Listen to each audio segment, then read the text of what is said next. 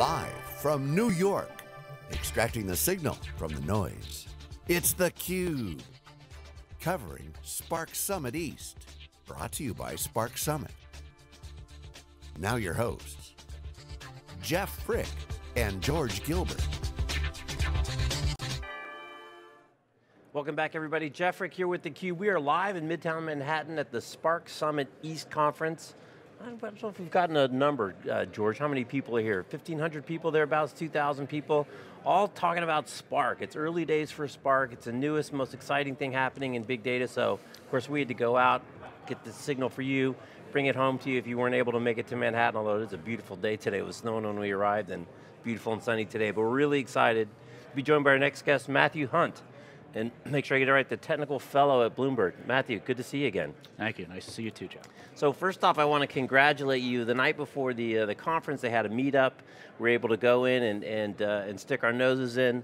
Unbelievable attendance, enthusiasm, and just really a rapt audience. So you kicked the thing off. I think you're kind of at the epicenter of all things Spark here in Manhattan. So first off, congratulations, and give us kind of an update of what the community is doing around Spark, and why is there this enthusiasm and this energy? Sure. There's definitely a lot of enthusiasm, as you could see. There were close to 600 people there, and every meetup we've held has actually been like that.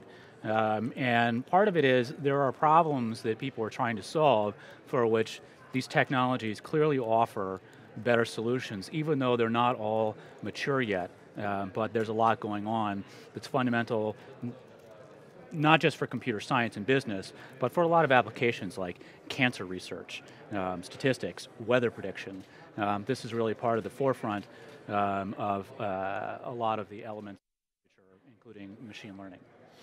And you go to a lot of conferences. We've talked to you at HBaseCon, we've talked to you at Hadoop Summit, now we're talking to you at Spark. There's a lot of kind of confusion as to where these things all fit. How do they work together? Where's the overlap? I wonder if you can kind of give your summary of where Spark fit and how does it build on those technologies that have come before, and where there is some confusion, why do you think there's some of this confusion out there? Especially, I guess, with Hadoop and Spark is where I see the most confusion out in the wild. Right, great question. So part of it is based on, when there are new things and they're less well understood, that creates confusion in and of its own right. Maybe the best way to understand them is to understand a little bit about their origins, which tells you a little about how they fit together, and then also talk about where they're going. Some of the confusion is about what they do today relative to what people actually want and their own mental models. So Hadoop and its pieces arose from a very fundamental problem, really an economics problem of, I'd like to download and index the web and do that economically. And so you need a lot of cheap computers to be able to solve that problem together. But if you have a lot of cheap computers, how do you actually make them work and manage failures and make it really reliable? And that's where the system came from. Not some sort of magical ivory tower thing, but engineers rolling up their sleeves at places like Google in particular to solve a basic engineering challenge. Other people have elements of that problem too, and other pieces have been layered on top of Hadoop. There's HBase, which is we've talked about it.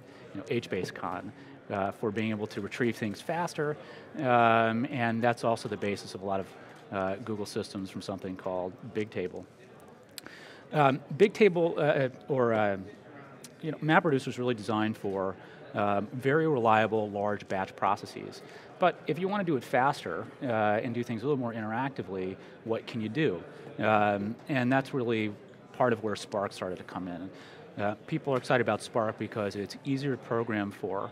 It's a lot faster for a certain set of use cases, and it covers more of them. So instead of learning 50 different tools, you've got one, right?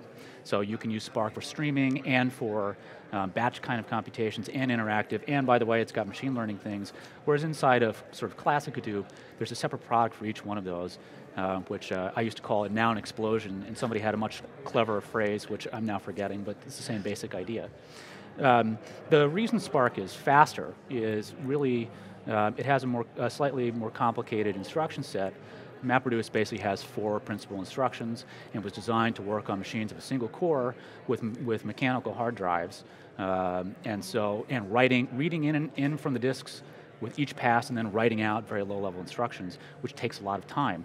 Well, that's also why it's really reliable. Do something small, write it back. Do something small, write it back. But machines have moved on. Memory's a lot cheaper, and so you can read it in, do a set of things in a row, and it's a lot more efficient. And that's a huge part of where its performance comes from. So that's part of why people are excited about Spark. It does subsume a number of elements in sort of the classic Hadoop ecosystem, but they still work well in conjunction with one another.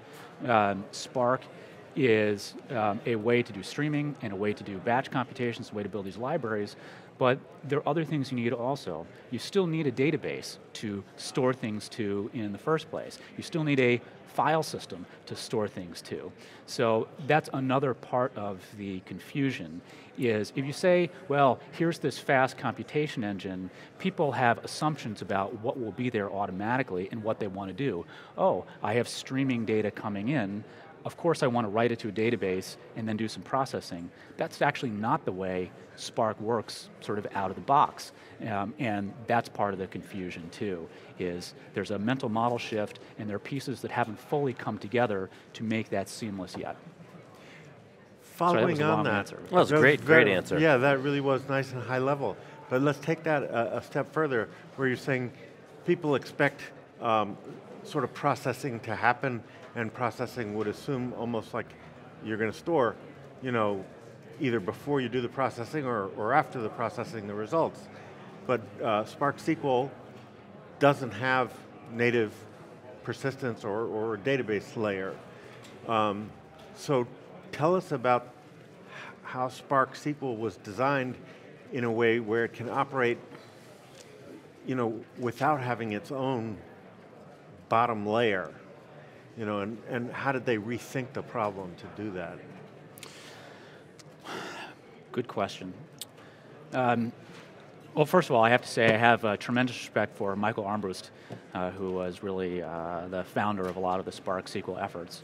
And usually, when you think of SQL, it does a couple of things. You can write things to a database, and you can also read from it. The Spark SQL has a couple of secrets. As Michael will say himself, one of the secrets is it's not about SQL at all. But the other is, at a high level, it's for being able to write high-level things and things like SQL to do the read. We have decades and decades and decades of research and experience into relational databases and things you can use, and why things like SQL are useful for retrieval, in addition to the places where they're useful for storage, like ACID properties of durability and transactions and so on. Spark SQL lets you express the SQL that then gets turned into Spark instructions underneath the hood, so you don't have to know the primitive instructions the way you would with MapReduce. That's useful. One part of database technology that's very well studied is optimization techniques. So, given a SQL command to say join 3 tables with a where clause, there are many different ways you could try and execute it. You could try and pull stuff from one table and then look things up in another table, but which way should you do it? It really depends on what data is in which table. How big are they? How good are your indexes? And if you take the wrong path, it's many, many, many orders of magnitude more expensive to execute. And this is what optimization technology is all about. So Spark SQL will essentially allow in time optimization techniques to be applied to the problem as well, including how it's connected to the storage layer, I think, although I would actually say, Michael and the other folks would be the real experts in this case. But the other thing is, well, we've always used things like SQL to express optimization for retrieval of data and some basic computations, like I'd like to aggregate and do a count or a sum. There are more complicated numerical computations, which is why people use R or Mathematica or something else. And can we actually apply the same kinds of optimization techniques when you express something that way? And that is the real secret of Spark SQL. Take a data frame, for NumPy or Pandas, or the equivalent for a complicated mathematical calculation, and then figure out how to run that efficiently based on where the data is, without you having to know how to do it all. That's a pretty fundamental thing. We asked Matei about, to the extent I understand that, just that, which was SQL is fairly well understood, well bounded. And as you said, we've applied decades of knowledge or research to optimizing it. But if you take a general purpose language and you've got more functions and user-defined types, wouldn't it be a good deal harder to optimize this bigger set? And he said, well, we try and map it to the SQL-like primitives that we know how to optimize. That's right. So I think the correct mental model for that is to think of what happens when you compile a program, right? So you write some code and you hit a button and the machine turns it into machine-level instructions, right? If I have a different computer language, it doesn't mean that the chip suddenly now has 10,000 more instructions. It still has the same set of a few dozen, right, depending on the chip. Spark has a certain instruction set underneath the hood. So whatever you're writing in, whether it's Spark SQL or data frames or anything else, you can think of it as absolutely analogous to that. Take what was written as a high-level language, compile it into Spark instructions, and then you can use optimization techniques on that. That's why he called it, or he agreed when he said, oh, it's like a just-in-time compiler. That's right. Okay, so that's a good analogy. So that's a way of taking language constructs. Surprise. Okay. Yeah. Well, taking language constructs and making it performant. And we were talking earlier about, even without the storage layer, when we have lots and lots of memory and abundant CPU or graphics processing units, we can figure out what's in the data sort of while we're doing it, the just-in-time part. So I assume that that's perhaps a new way of building analytic SQL databases. I would say it's an old way applied with new techniques. So part of what makes optimizers work is having some knowledge about the structure of the data that you have. For instance, if it's a table in a database that has people's names, you know that the number of names, we could have 1 billion people in it, or every American, but the total number of names will be a lot smaller, right? So if I use the last name as a key, it's likely to narrow it down a lot. First name plus last name is a much smaller set than the 300 million people you start with. But that's knowing something about the statistical properties of the data you're pulling. Database optimization is really about understanding things like that. Gosh, is this likely to narrow down the size of the table for the amount of data I have to pull a whole lot before I join? So you need to be able to actually have those kinds of statistics. So how do you apply that to a distributed system, and how quickly can you calculate them may in fact be one of the very interesting properties of these. But in some ways I would think of that as an old technique, but applied with a new and thoughtful veneer of, instead of just for SQL queries, can we use it for mathematical expressions and sort of a generic breadth of things. It's pretty cool. Okay. Let's switch bases to streaming, which is now everyone's sort of hot new topic. Even though we don't have a huge number of apps yet, but everyone expects us to see a huge growth in this type of workload.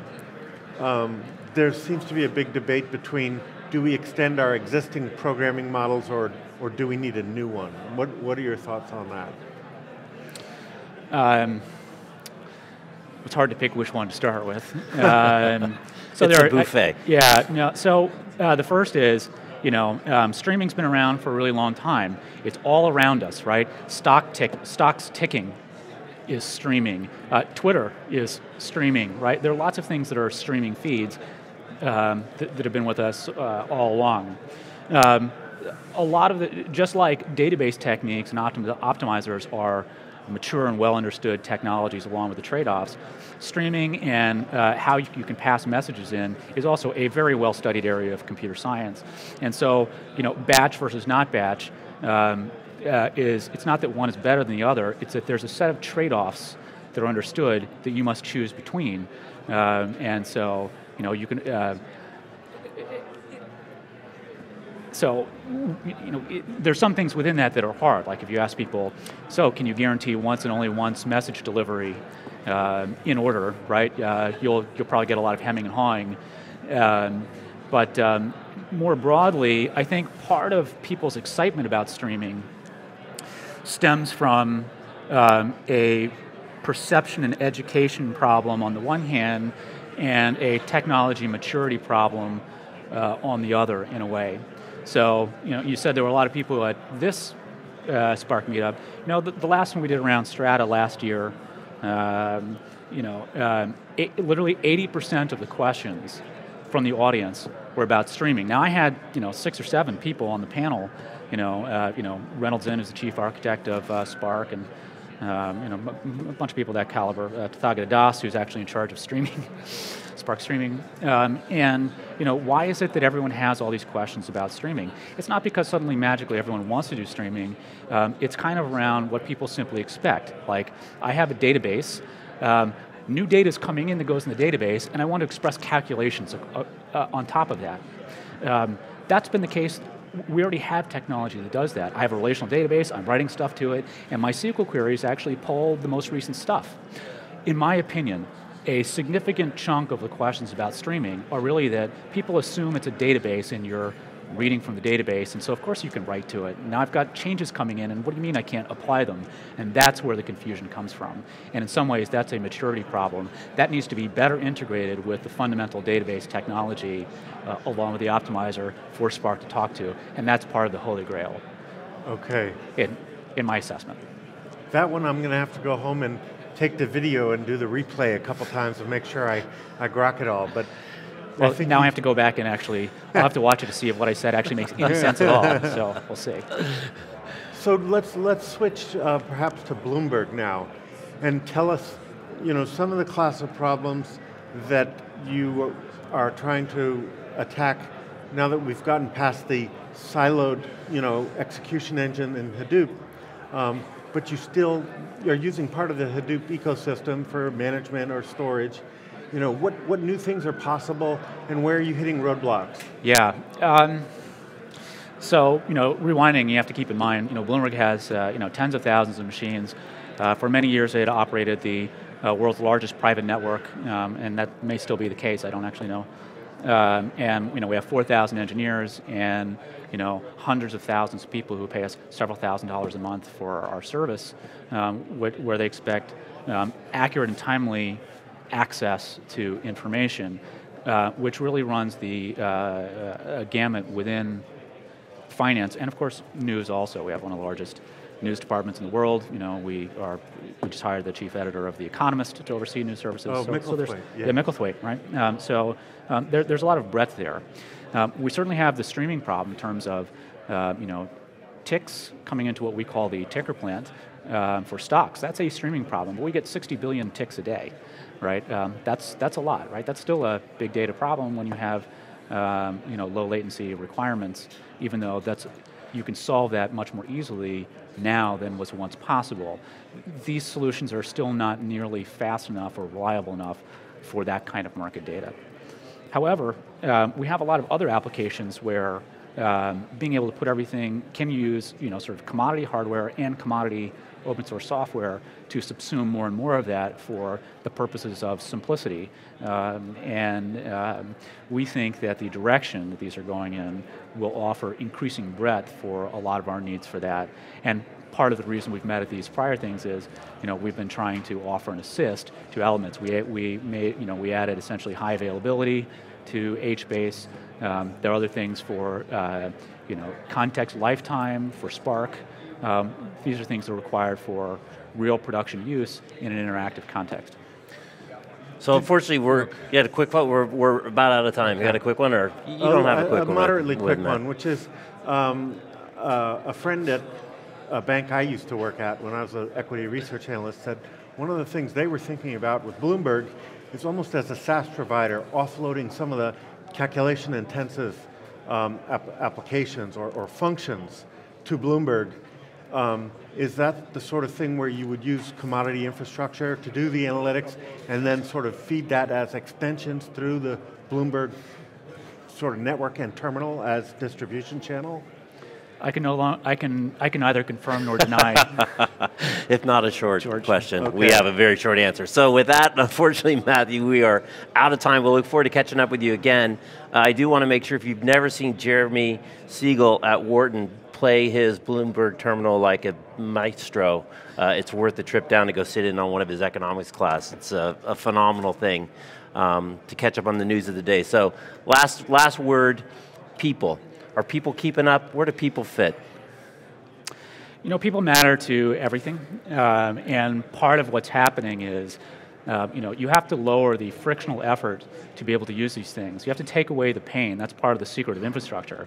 So I think in some ways, one of the most interesting announcements for this was the community edition that Databricks has. I told Jan Stoka that yesterday, because if you can, here's everything in a bundle, and people can use that with training classes, I think there's a lot that will make it easier for people to learn. People cannot learn 100 different technologies when each one is complicated. You have to make it simple. Simplicity is the key to everything. Awesome. Well, Matthew Hunt, thank you very much for stopping by. I'm Jeff Frick with George Gilbert. You're watching theCUBE. We are live from Midtown Manhattan at Spark Summit East. We'll be back with our next guest after this short break. Thanks for watching.